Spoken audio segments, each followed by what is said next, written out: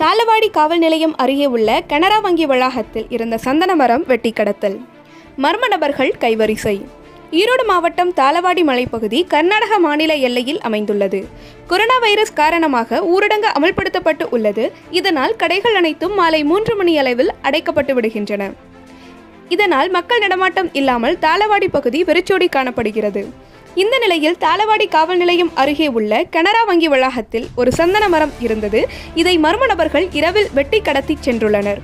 இது பற்றி தகவல் அறிந்த தாளவாடி காவல்துறையினர் மற்றும் வனத்துறையினர் சந்தன மரம் வெட்டிய நபர்களை தேடி வருகின்றனர். காவல் நிலையம் அருகே நடந்த இந்த சம்பவத்தால் மக்களிடையே அச்சத்தை ஏற்படுத்தியுள்ளது.